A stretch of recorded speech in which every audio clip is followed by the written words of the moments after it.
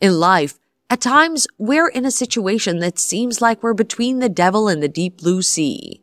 You may be in a difficult situation where there are two equally unpleasant choices. If you're in such a situation, all you need to do is cry to God as the Israelites did, and He will answer you. He will make a way for you where there seems to be no way. Isaiah 43 verse 19, I will even make a way in the wilderness and the rivers in the desert. Making a way in the toughest of situations is one of God's specialties. You can trust in Him to help you out of a difficult situation. He is the all-wise and the all-knowing God. He will guide you to do the right thing in a bad situation. Barrenness is not bigger than God to fix. There are numerous testimonies of God breaking the yoke of barrenness. In times past, we've seen the power of God making the barren fruitful, as seen in the life of Sarah, Rebecca, Hannah, Elizabeth, etc. Sarah was 90 years old when she had her son Isaac. Hannah was called barren. Peninnah, her rival, would torment and humiliate her because she was childless. That went on year after year, making Hannah worried. Her childlessness was becoming embarrassing, but she acknowledged that God is almighty and can fix any problem. That made her cry to God in prayers to fix her situation. God answered her by giving her Samuel and 5 other children, 3 sons and 2 daughters. The word of the Lord to the barren in Isaiah 54 verse 1 is, Sing, O barren, you who have not borne. Break forth into singing and cry aloud. You have not labored with child. For more are the children of the desolate than the children of the married woman, says the Lord. There are times when the economy is down, causing financial hardship. Things are becoming tough. Businesses are running down, companies closing down, and things are not working well. During such periods, everybody's complaining. But as a child of God, you should know that you can be exempted from that problem of financial hardship. Job 22 verse 29 says, When men are cast down, then thou shalt say, There is lifting. Financial hardship is not too big for God to fix. He can make you reap in a land of famine as in the case of Isaac. He can make you reap in a land of famine as in the case of Isaac. On the days of Isaac, there was a famine in the land. God gave him instructions that made him prosperous in that land, despite the hardships of the land. Genesis 26 verse 12, Then Isaac sowed in that land and reaped in the same year 100-fold, and the Lord blessed him. God is powerful enough to make you prosperous, regardless of the economic situation.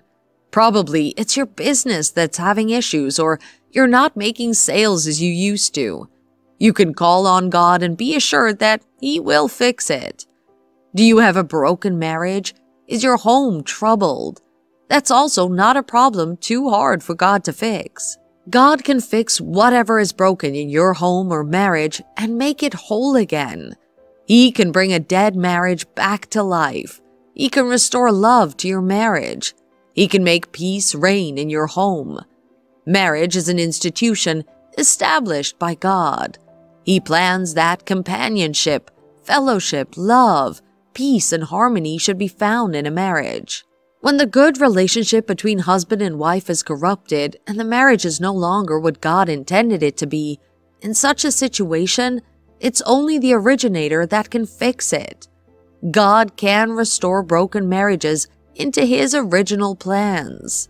He can change the hearts of wayward children and make them godly. He can restore peace to a troubled home and joy to a home where there's mourning. God can bring newness and restoration to your home. He can make your home heaven on earth. It's never God's desire for you to be sick or be in pain. 3 John 1 verse 2 says, Beloved, I wish above all things that thou mayest prosper and be in health, even as thy soul prospereth. God is very much interested in you having good health. During Jesus' ministry on earth, we have several accounts of him healing people who are afflicted with all manner of sickness and disease. He demonstrated the power of God to heal. He cleansed the lepers, opened the blind's eye, brought the dead back to life, etc. When Jesus sees a person in pain or sick, he's always moved with compassion to heal them. There is no record of a sick person being brought to Jesus that did not get healing. That is to prove that God can heal all links of sickness, be it cancer, HIV and AIDS, coronavirus, diabetes, etc. The power of God that brought healing to men in the days of old is still very much potent to heal you today if you're sick. As a child of God, you should not be subjected to pain. You can call to God today for healing, and you will be healed.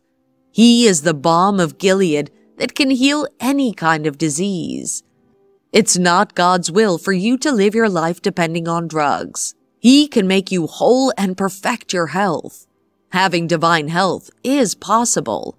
Living a life free from the pain of any form can be your reality. When you're faced with a problem that seems insurmountable, it's only God you can run to. In the face of life's struggles and challenges, having done all that we know to do to solve the problem, but not getting the results you desire, especially if you've been battling with such a problem for a very long time, it's easy to think nothing can be done to return the situation around, or maybe these problems are meant to be in your life.